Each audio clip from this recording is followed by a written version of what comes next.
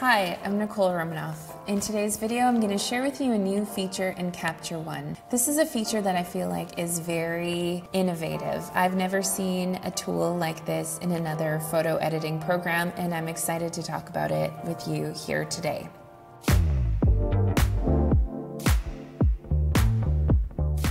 The tool that I'm going to be talking about today is called Match Look. Now, this is something that was just released with the latest update, Capture One 16.5. So if you haven't updated your Capture One, this might be a good opportunity to do it to make sure that you have the new feature installed in your Capture One program. So we're just going to take a look at it here. So you're going to find the Match Look tool under the Adjustments tab. Match Look is a very user-friendly tool.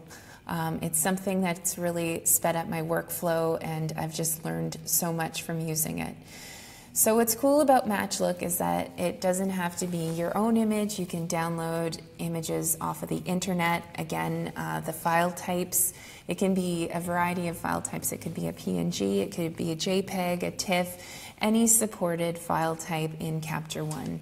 So I'm going to use this, I'm going to drag this reference image into the Match Look to see how that's going to look on this particular image here.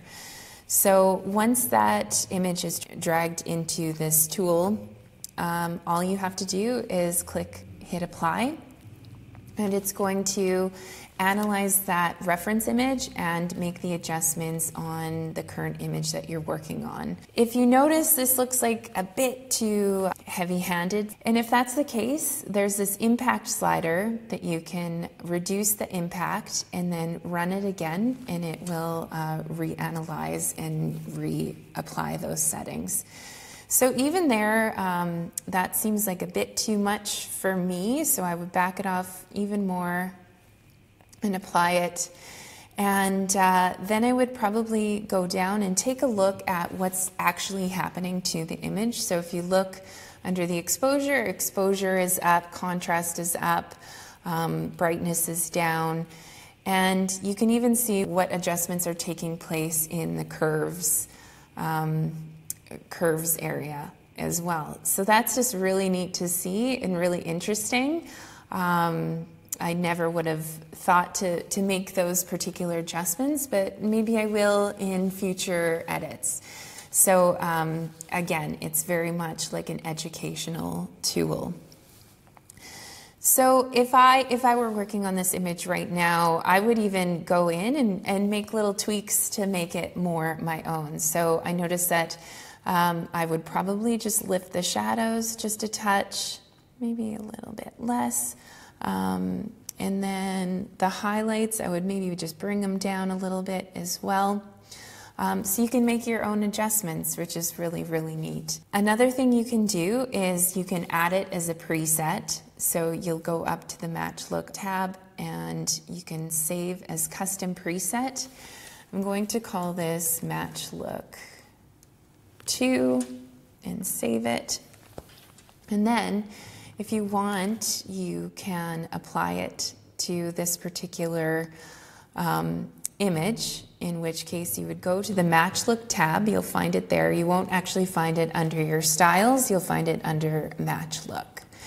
And then you'll select Match Look 2, and it will apply the settings. Another thing is you can apply it as a layer. So if we go back to the Match Look tab, we are going to click Apply as New Layer.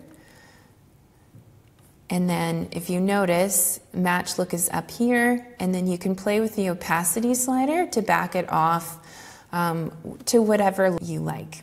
You can also apply it to a batch of images. If you see here, you'll just click Apply, and it's going to normalize, so it's going to make the exposure and the white balance similar to the reference image as well.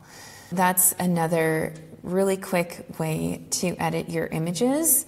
Another thing you can do too is you can also use images as reference. So for example, this one here is selected, and you can use selected variant, and then I'm just going to reset that there, and then you can hit apply, and it will make the adjustment based off of one of the images that you already have open in your session. It's really fun to play around and see the different kind of looks that you can get with a certain image. You can also take a black and white reference image and apply it to a color image. It doesn't necessarily have to be a portrait image for a portrait image that you're editing, or landscape to landscape.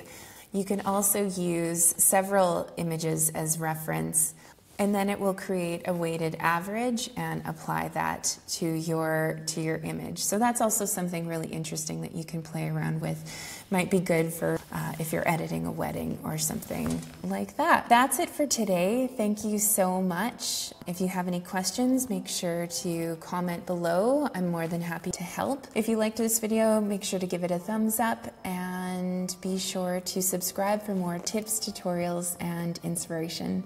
See you next time.